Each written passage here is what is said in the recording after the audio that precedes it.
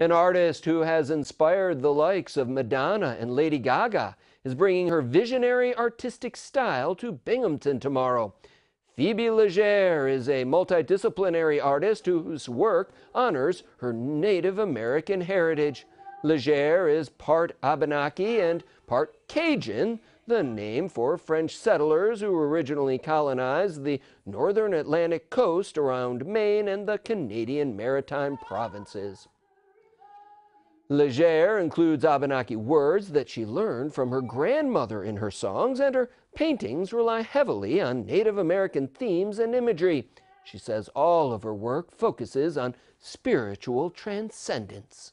The way you feel when you walk into the woods and you're alone and suddenly your heart just opens up and you completely relax.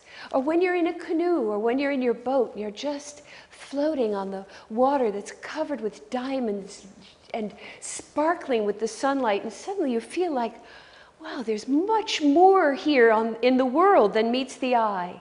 It's the magic of planet Earth, and that's what I try to convey in my music and my art. Legere's paintings combine oil and acrylic with both experimental and ancient techniques, such as using egg tempera, peppermint oil, and pigments from berries and minerals.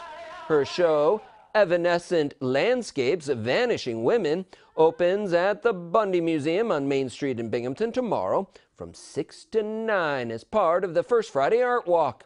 At 8 o'clock, Legere will perform music on 7 different instruments inside the Bundy Annex. Now, I don't think she'll be playing 7 at once, by the way. Proceeds from sales of her artwork benefit her foundation. Find out more at foundationfornewamericanart.org.